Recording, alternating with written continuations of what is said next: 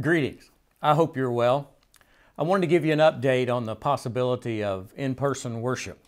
There's been a lot of conversation since Governor Beshear announced that houses of worship could open again beginning May the 20th. Our staff has met and put together a tentative plan for what that might look like. Also, I've met with a group of lay people in the life of the church and shared that with them, heard their feedback, got their suggestions.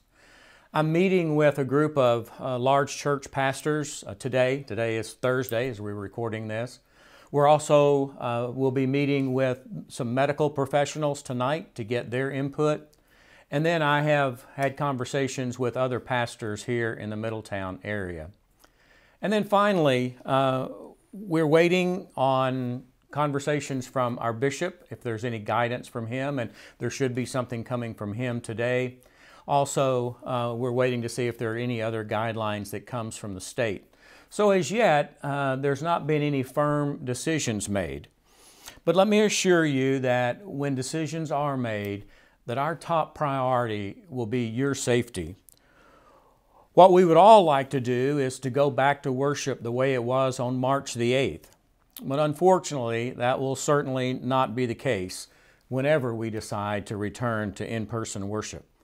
In my 36 years of ministry, I have never gone more than 2 weeks in a row being away from the congregation that I pastored.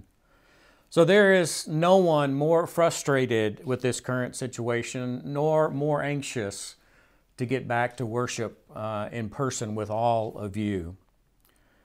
My responsibility to lead this congregation includes keeping everyone safe. There are all kinds of messages swirling around about this virus. Everything from it's a hoax, or if it's real, it's not a big deal, to the other end of the spectrum that it's the most dangerous thing our world has ever faced. There are those who believe that we should open up immediately and be back to normal. There are others who believe that we should wait much, much longer before we open up. And there's plenty of propaganda pushing every opinion. But the bottom line is people are getting sick and people are dying. And if I err, I will err on the side of protecting your health. The one thing that is for certain is when we do open up to in-person worship, people will not agree with that decision.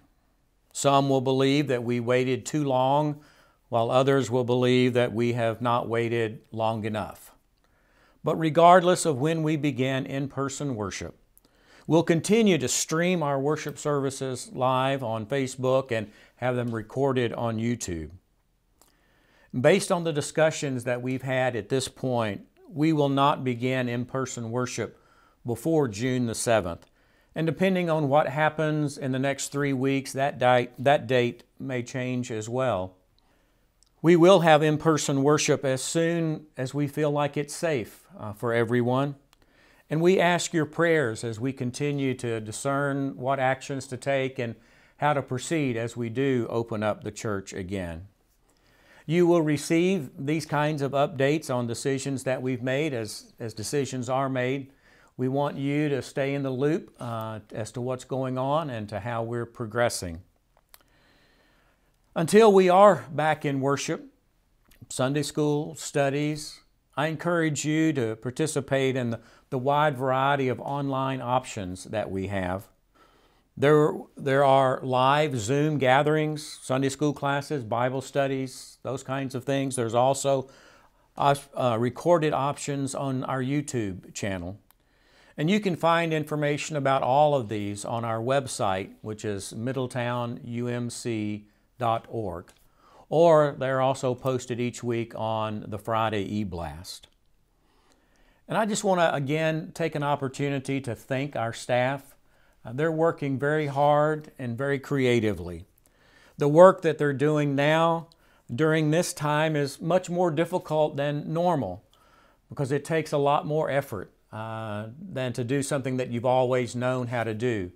And to begin to learn how to do something different in a different way and to make that meaningful requires a lot of work. And your staff is working really, really hard at that. And I just want to say thanks to the staff and for what they're doing. And again, I want to thank you. Thank you for your faithfulness and your generosity as we continue to support our church. Your gifts make a difference. We could not do this work without you. Your continued faithfulness is an expression of your worship to God. It's an expression of your love for God and your love for the church. And we thank you for your generosity as you continue to give. And again, I want to remind you that your staff is here for you. You can call us, contact us at any time if you need to talk to someone. If you have questions, do not hesitate to reach out to one of us. Would you pray with me today? God, today, again, we just give you thanks for your presence in our life, for the strength and the power that you give us to live in these difficult days. And Lord, we ask for patience and for endurance as we make it through these days and can get back to some sense of normalcy. And Lord, we do pray for those who have been so affected by this virus. We pray for those who are grieving the death of family and friends. We pray for those who are affected and seeking treatment and needing healing. And we pray for those on the front lines of the work that must be done today. And God, we ask that you be with them, protect them, and watch over them. And Lord, we will continue to serve you in creative and new ways. We will do all that we can to reach your people with your love. And we pray your blessings in the name of Christ. Amen.